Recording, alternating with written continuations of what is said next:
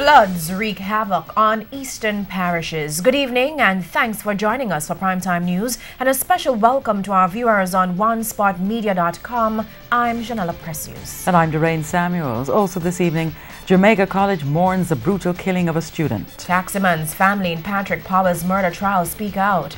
The DPP rejects the taximan's story. In the business news, BOJ tries to calm panic in foreign exchange market. There's also sports commentary and weather in this newscast. But before the break, the feedback question. Tonight we're asking, what is your reaction to the robbery and killing of a Jamaica College student, Nicholas Francis? Share comments online, facebook.com/television Jamaica, and tweet @televisionjam.